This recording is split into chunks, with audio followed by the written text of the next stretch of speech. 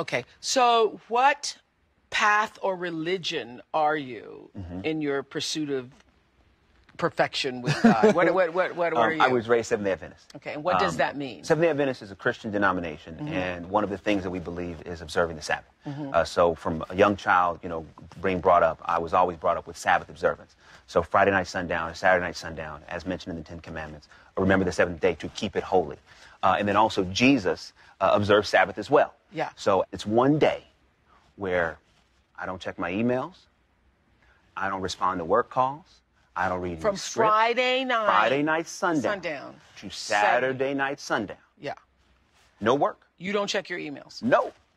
That's There's a function. that's like against the commandment of Hollywood that thou shalt carry thy BlackBerry at all times. But you know what? Here's a good thing.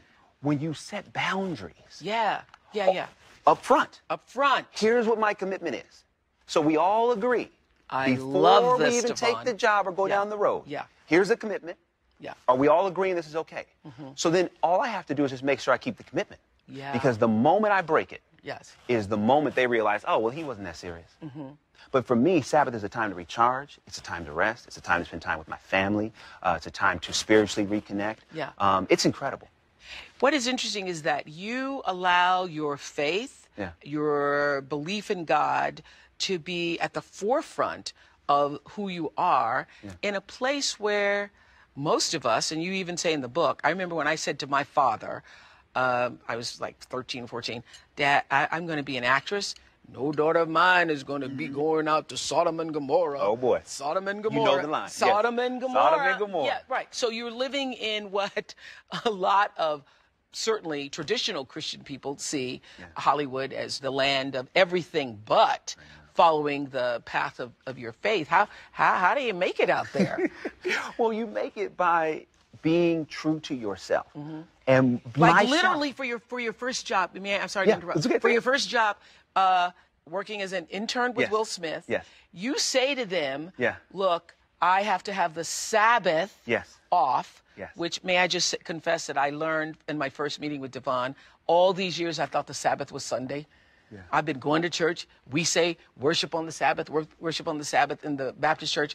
And you corrected me. You said, no, Sunday is the first day of the week. Sabbath is Friday sundown to Saturday sundown. That's right. I stand corrected.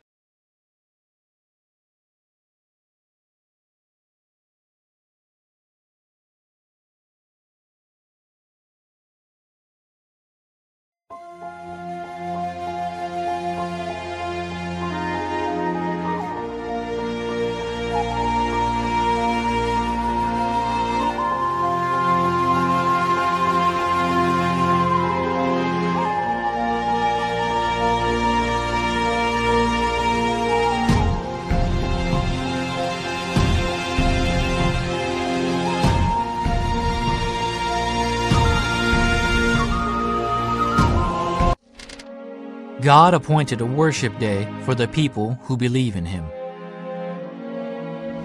Remember the Sabbath day by keeping it holy. People of God should keep the Sabbath day, which God appointed as a service day. God created the heavens and the earth for 6 days and rested on the seventh day Sabbath. The Sabbath day, the memorial of the creative power of God, is the seventh day. Then, what day is the seventh day?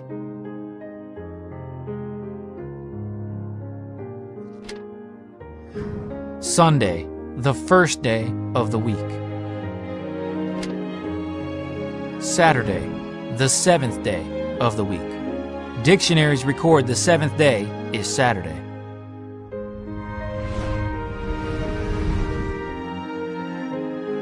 When we see a calendar, the seventh day Sabbath is Saturday. The Bible says Jesus resurrected on the first day of the week. For the same verse, the Good News Bible says Jesus resurrected on Sunday. The first day of the week is Sunday. Then what day is the Sabbath? The Sabbath is Saturday. Catholic books also testify that the Sabbath day is Saturday.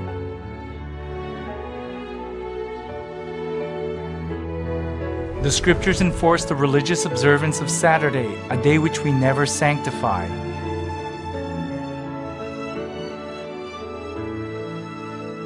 The word Sabbath means rest, and is Saturday, the seventh day of the week. Jesus, too, worshipped on the Sabbath. Jesus, on the Sabbath day, he went into the synagogue, as was his custom.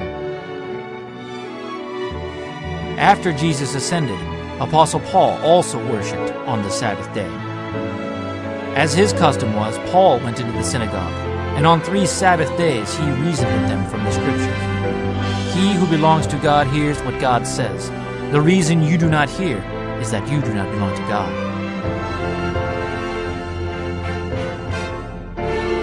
Just as Jesus and the disciples kept the Sabbath day, God's people should keep the Sabbath day which God appointed. Yes. Which, may I just confess that I learned in my first meeting with Devon. All these years I thought the Sabbath was Sunday. Yeah. I've been going to church. We say worship on the Sabbath, worship on the Sabbath in the Baptist church. And you corrected me. You said, no, Sunday is the first day of the week. Yeah. Sabbath is Friday sundown to Saturday sundown. That's right. I stand corrected. God created rest, in my opinion, in His wisdom, knowing our human nature, that we needed a day to rest physically, and it's a spiritual day where we can kind of recharge our batteries and continue on. Without that day of rest, life would be challenging. In conclusion, we now know that the seventh day is God's Sabbath, and the commandment to keep it is in the royal law, the 10 Commandments.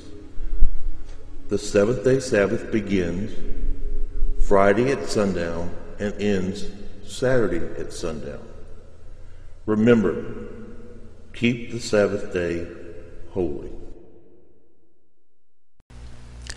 Many people think God's holy day is a different day, or that God doesn't even have a special day. But the Bible is clear. The seventh day, Saturday, is the Sabbath of the Lord our God.